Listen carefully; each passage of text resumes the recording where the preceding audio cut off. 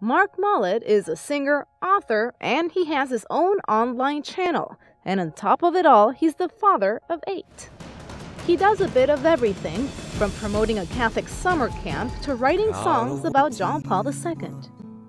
It was back in the year 2000 when he felt a direct call to promote his Catholic faith through his life and his music.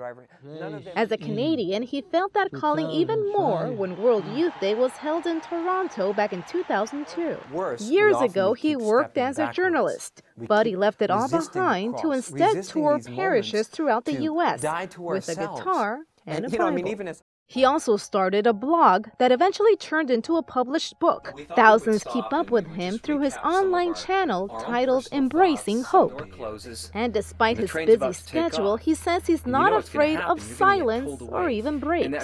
Sometimes if a week or two or even a month, maybe a year goes by, I think that's okay, because it's better, I think, to remain in silence, listening, than to fill up the air with empty and meaningless words.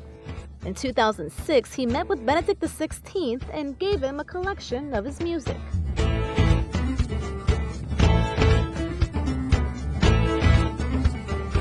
And when it comes to the future, he says he prefers to sing about his plans, which include his guitar, a video camera, his family, and God. We all know that nature is in some